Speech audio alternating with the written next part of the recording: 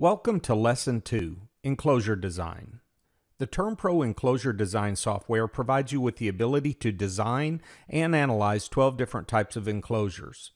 In this lesson, you will learn how to design a vented enclosure and interpret the results. After completing this lesson, you will be able to select the desired enclosure type, specify the number of drivers in the design an enclosure based on a listener profile, modify the enclosure volume and tuning frequency, and interpret the predicted results by analyzing the graph. TermPro consists of 5 distinct pages. Each of these pages focuses on a unique aspect of the enclosure design process. To access each page, click on the navigation index at the top of the screen.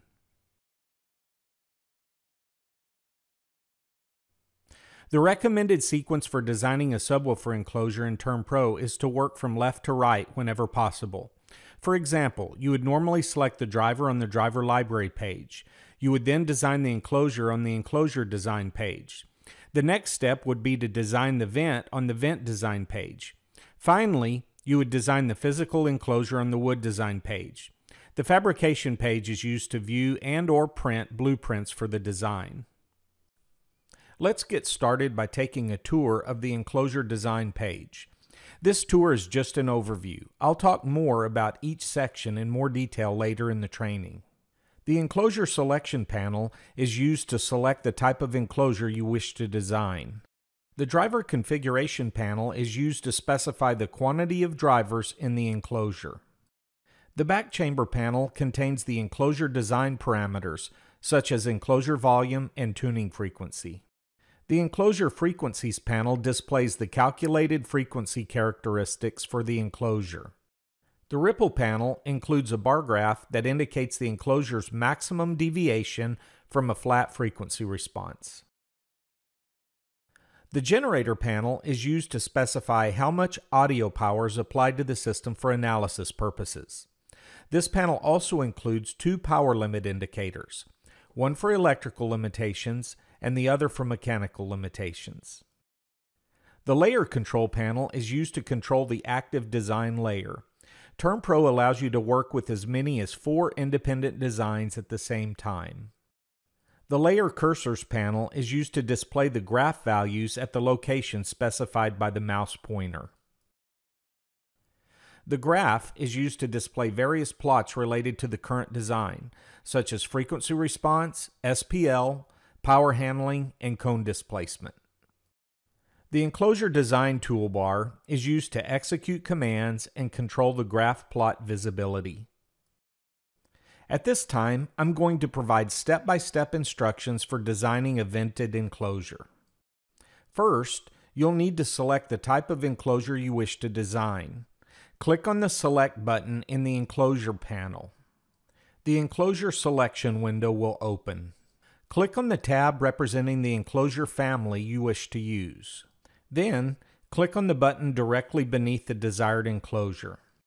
The enclosure panel will be updated, indicating the selection is currently active. To specify the number of drivers that will be installed in the enclosure, locate the driver configuration frame on the left side of the enclosure design page. Enter the desired number of drivers into the text field, or use the up-down arrow keys adjacent to the input field to change the current value. It's important to remember that the quantity selector is used to specify the number of drivers that share a common rear enclosure volume. TermPro can automatically design enclosures for specific listener profiles.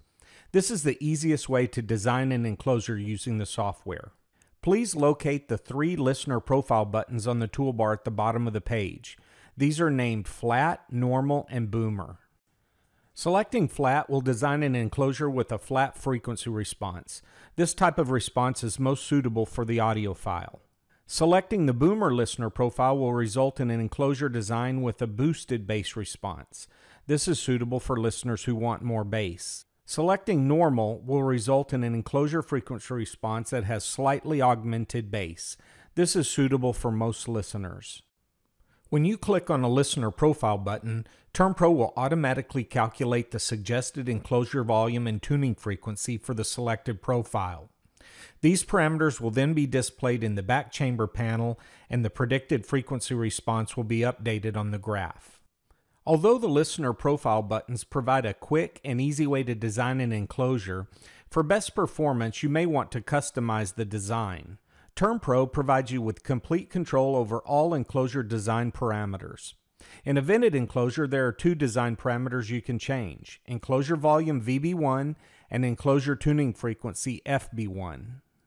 To specify the enclosure volume, simply enter the desired value into the VB1 text box or use the up-down buttons adjacent to the field to adjust the current value. All enclosure design parameters can be adjusted in this manner. When you specify an enclosure design parameter, TermPro will calculate the recommended values for the other parameters and then update the graph. TermPro includes a parameter lock feature that prevents user-specified parameters from changing automatically. Padlock buttons are used to lock design parameters so they do not change when these calculations occur. When you manually specify a design parameter, TermPro will automatically lock that field. Pressing the padlock button will toggle the lock state for the associated design parameter. Analysis is an important part of the design process. TermPro provides several tools to aid with the analysis of your design. The graph can be used to plot various calculations. To enable or disable a plot, use the plot control buttons found on the toolbar at the bottom of the page. When a plot is enabled, a bar showing the color of the plot will be displayed above the associated plot control button. The relative plot displays the predicted frequency response of the system relative to 0 dB. The SPL plot displays the predicted sound pressure level in a free field listening environment. The power plot displays the maximum power that can be applied to the system without exceeding either the electrical or mechanical power limits of the driver. The displacement plot displays the maximum cone excursion for the applied input power. The grid button is used to enable or disable the graph's grid. The clear button clears all plots and resets the graph. TermPro also includes a feature that allows you to view the actual plot values for any frequency point on the graph. Simply click and hold the mouse button on the graph, and plot values will be displayed in the cursor readouts. The ripple bar graph indicates the maximum deviation from a flat response. The higher the value, the larger the bass bump in the response. The TermPro enclosure design software provides you with the ability to design and analyze 12 different types of enclosures. In this lesson, you learned how to select the desired enclosure type, specify the number of drivers in the design, design an enclosure based on a listener profile, modify the enclosure volume and tuning frequency, and interpret the predicted results by analyzing the graph. Please spend a moment to review this lesson by practicing the information presented here with your own copy of TermPro. Thanks for watching.